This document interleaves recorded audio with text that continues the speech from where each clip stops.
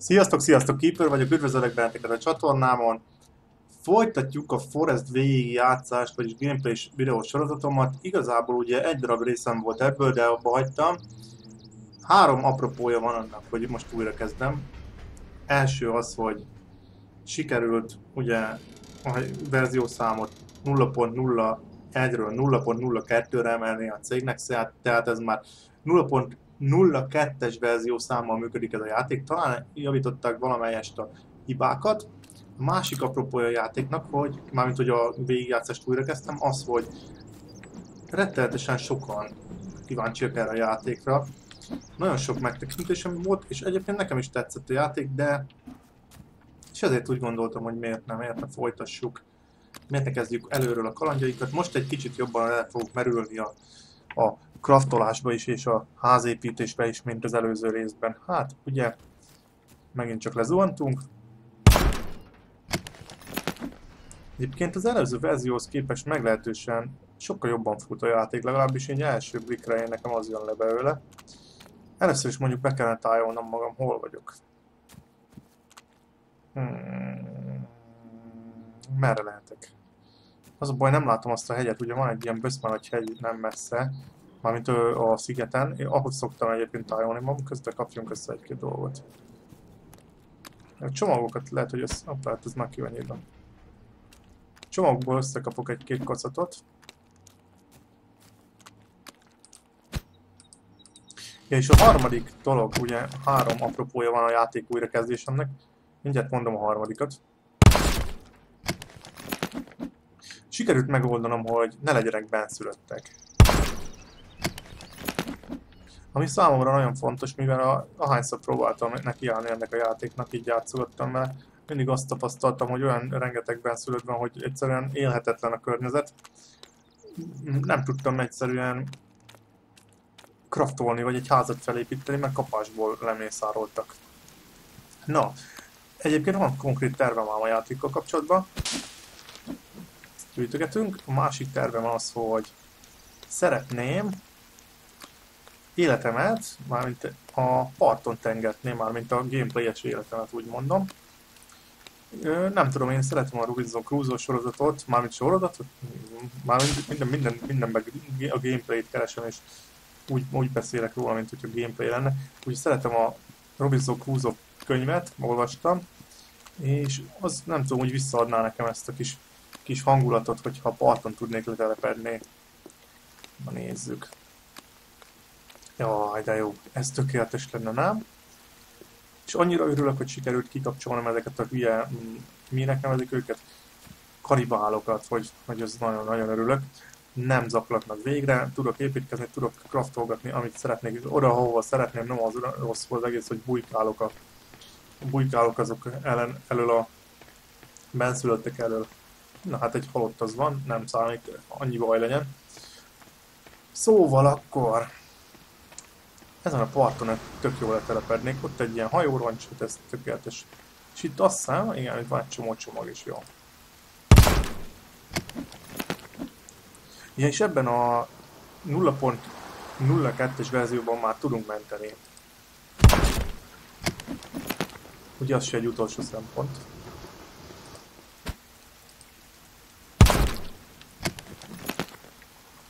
Na, labda nem kell. Nem tudom, mire jó az a labda. Remélem, hogy valamire nem jó is, én itt eldobálom. Oké, jó. Egyelőre így ennyi lesz. Összekapjuk ezeket a csomagok tartalmát, így mindig megrettenek, akkurát csattantik ez a csomagkinyitás, egy kicsit durvára sikerült. Nem hiszem, hogy így kell kinyitani egy bőröndöt. De majd megpróbálom, hogyha jönnek hozzánk vendégek, akkor majd így előveszem a baltát, és akkor így belebaszom, hogy tessék, kinyitottam nektek a bőröndötöket. Biztos örülni fognak neki. Van neki teliszlabdával futkorászik itt. Jó, oké, hova telepedjünk le? Itt nagyon sok a szemét. Hoppá. Lehet, hogy egy kicsit talán mi az sirály. Itt valami egyenesebb, ugye, ezen a részen. Mondjuk ott meg kavicsos, nem tetszik. Legyen itt. Na nézzük meg, hogy változott-e valami. Ó. Ez nem volt benne. Nem volt hajó szerintem az előző részben. Én úgy emlékszem, az mi? Ezt még nem lehet elérni. Tűzrakás, oké, ez volt, ez is volt. Kell mindenképp csinálnunk egy ilyen fekhelyet, hogy meglegyen a mentési helyünk, tudjátok. Erre forgatjuk, hol legyen a fekhelyünk. Valamennyire védett helyre kell lennem, hogy jobban tetszene. Menjünk oda, ott vannak ilyen sziklák. Spuri. Spuri, spuri. Ó, itt jó lenne, itt tetszik. Mondjuk ide. Így ide sziklatőjével, oké, jó lesz, nem? Így elvető. És akkor kellene hozzá, itt vannak az alkatrészek, ugye? Tudjátok, ismerjétek a játékot, remélem, hogyha... Igen, ha nem, akkor elmondom, ugye, amikor lerakjátok ezt az ilyen áttetsző dolgot, akkor gyakorlatilag még csak a terveket rakjátok le, és itt kell hozzáadni a bizonyos összetevőket. Látjátok, hogy kell hozzá 9 darab ág, 5 darab kő és 8 darab rönk. Hát ezeket ugye meg kell szerezni. Látjátok, hogy a első 2 összetevő van is nálunk, és ezt így hozzá lehet csapkodni. Volt nálunk 3 ág, és a kő az meg is van, akkor kell gaj még összesen 5 darab, nem 6 darab, hülye vagyok, 6 darab, és 8 darab rönk. Hát akkor álljunk neki dolgoknak. Jó, mindent gyűjtsünk, ugye? És megmutatom egyébként, nem tudom, aki nem játszott, de annak megmutatom, hogy működik ez az egész. Itt az inventory. Kiterítjük, hogy amíg van, és akkor onnan tudunk válogatni. Lehet ilyen, van ilyen snackünk, energiaitalunk, szódánk, minden kütyünk, zseblámpánk, öngyújtó.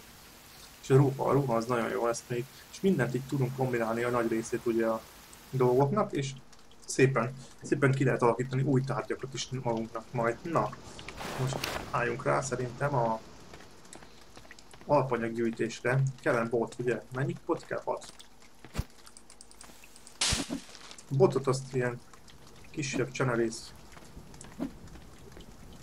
Na de kisebb csenevész fákból lehet így gyűjtögetni. Jó. Vagyis inkább cserjékből, vagy mi ez, nem fa. Jó.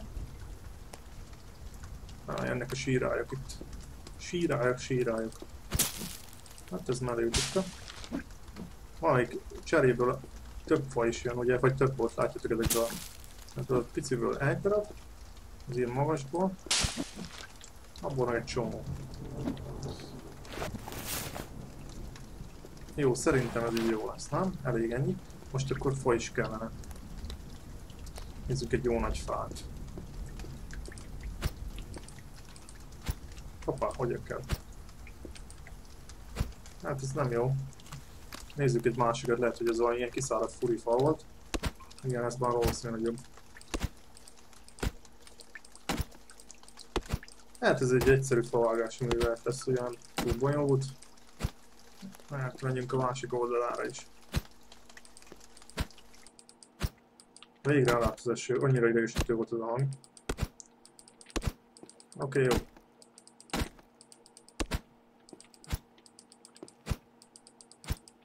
Na, végre.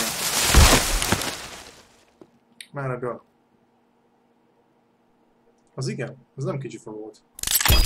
És akkor így felmegy rönkökre kapásból, hát nem is tudom hány darab, 2. Hányat tudunk vinni? 2. 3. Tudunk 3 vinni? Nem.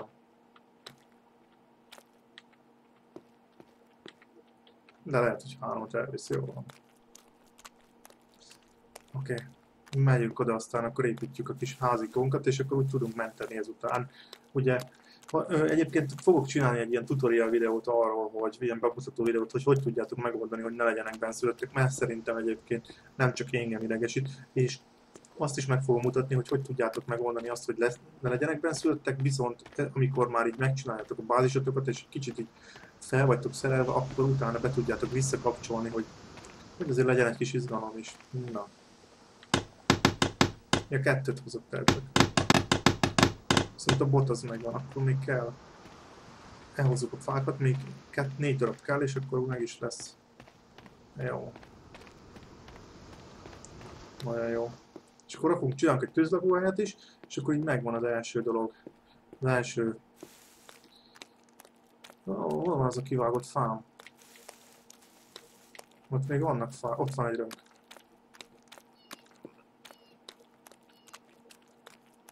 Jó, oké. Ez az. Egy. Még volt valahol, nem? Ez nem az. Ez se az. Hát ezek elgorultak szerintem.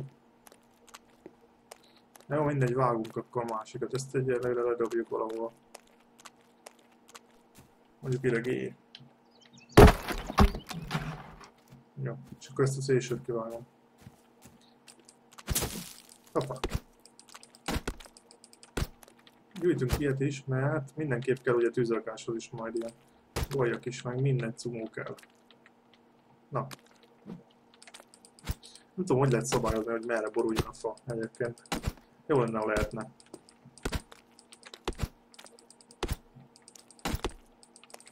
Te nem tudjátok egyébként?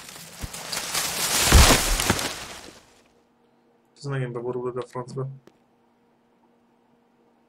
És tök jó van fizikája arra, neki dőlt egy másik fának, és akkor ugye ellökte az az álló fenyő. Van itt bőven fa, úgyhogy lehet építkezni, úgy látom. Ez a hulla egy kicsit zavar itt mindig rám, ezt nem tudom, hogy került ide. Megnézzük mindjárt azt a hajót is persze, hogy mi van rajt. 1, 2, és még 2, és meg is van akkor a lakhelyünk.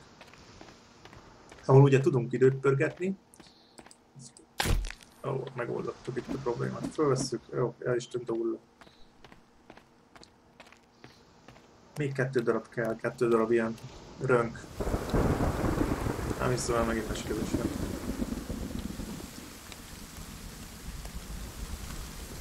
Nagyon nem vagyunk merülve, nézzük meg, mint van, hogy használhatok nekünk. Hívjuk meg. Ó, ez tök jó, ezt feltoltom maxra. Hát ez nem túl nehéz ez a játék ilyen szempontból. Jó, vannak a rönkök, jó.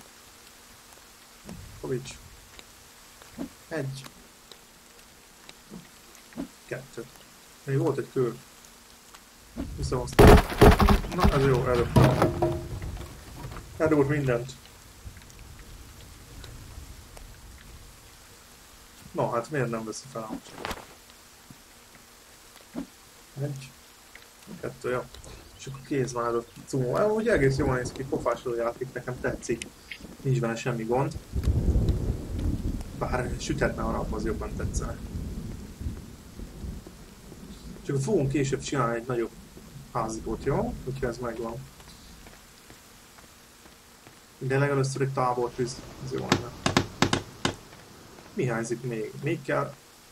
Na jó, nem, még mindig kell 2 darab rönk. Van, számoltam én akkor. De hálás, hogy nincsenek őslapok. Biztos van még itt rönk. Nem hiszem, hogy ne lenne. Ott van, jó. 1, 2. Kicsit nehézkes különben egy az építkezés, mert egy nagyobb bázis kiépítése, de gondolom multiplayer lehetőség lesz majd a játékban, akkor azért itt tök jó el lehet bővészkedni. Sokkal jobb frame van a játékban, amióta az új patch jött, mármint a 0.0.2-es, vagy 0.02-es verzióval sokkal jobban működik. Ez az ezelőtti verzió a 0.01-essel egy idő után elkezdett nagyon lagolni, és biztos vagyok benne, hogy valami játéktechnikai probléma volt az engine-mal, hogy... Ó, tök jó, nagyon jó. És akkor itt tudunk menteni. A Z betűvel tudunk aludni. Oké, jó, hát akkor egyelőre még nem, hanem csináljunk valamit még nem. Csináljunk egy távoltűzt. Ez milyen? Ez másik fajta? Meg ez is másik fajta. Csináljunk ilyet. Mondjuk ide elég? Jó lenne, nem? Hoppá. Ó, még kell hozzá kő. 3 darab, 2 darab és akkor meg is van. Spuri. Gondolom az alvás az így feltölti egyébként a staminánkat maximum. Annyira életű a dörgés a játékban, meg a villámlás, ez a hang, hogy folyamatosan azt hiszem, hogy odakint van a vihar. Jó, akkor meg is van. Oda jó, van házikon, jó. Könnyű visszatalálni. Szuper. Nagyon jó, azt hiszem a levegőbe leveg egy kicsit az a tűz, de jó. Nézzük el neki alfa verzió, ugye? Jól van. Akkor kis kaja kellene, nem? Sirály. Meg lehet venni? Nem valószínű, ugye? Mondjuk nem feltétlenül. Hát mondjuk jó lenne kaja. Nézzük majd kaja után. Vagy esetleg. Nézzük körül ezek a csomagok, még van itt bőven.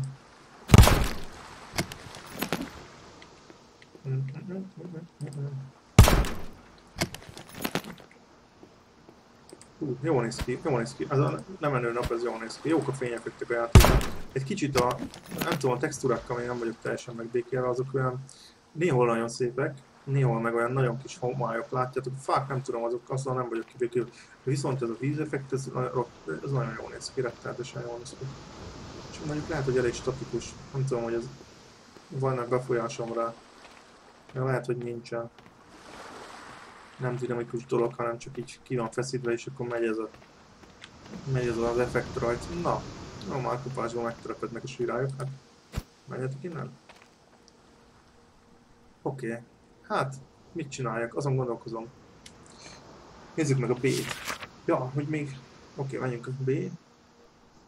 Kaja szerzés, csapda. Hol van a csapda? Itt van a csapda. Ez még mi? Kaja. Halászat. Nem, ez nyúlcsapda, akkor miért ilyen cápaikonja van? Na mindegy. Mi ezek meg csapdák? Gondolom őstakók ellen, most nincs. Viszont a kaja. Nyuszi csapda. És garden. A gardenhez nem kell semmi más, csak 5 darab ilyen. Itt meg az épület dolgok, ugye? Ó, lépcső is van. Meg asztal. Van ilyen komplet ház, 35 darab fa, és 14 darab ilyen ágacska. Hát 35 fát azért összegyűjteni nem egyszerű.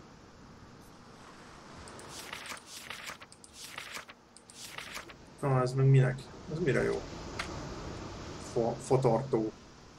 Amit ilyen rönttartó, nem tudom minek.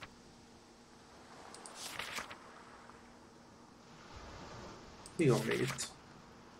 Ez mi? Hajózás. Mi a fasznak hajó? És ez mi? Mi a franc ez? Ezek valamit... Mire jó ezek? Effigi. Mi az tököm az? Távol tartja ezeket az őstatókat, vagy mire jó? Na mindegy, akkor... Szerintem alszunk egyet. És akkor mindenképp ugye, jól néz ki ez a játék. Alszunk egyet, gyújtsuk be a tüzet, ha már van.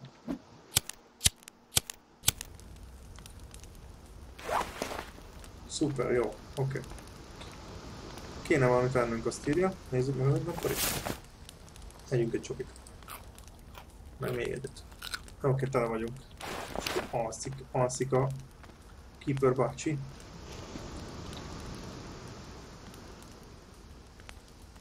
Na, mi lett reggel lett? Szerintem még nem, de kell fel a nap. Jó van, oké. Akkor ezek a táskák, ezek respawnolnak vajon? Ez pénz.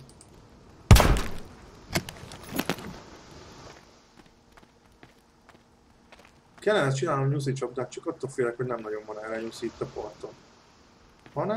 Ha nem tudjátok, mit csinálunk? Elbúcsúzok, és akkor a következő gameplayben folytatjuk, hogy ne legyen olyan rohadt hosszú. Köszi, hogy itt voltatok, hogyha tetszett a videó, akkor iratkozzatok fel a csatornámra. Sziasztok!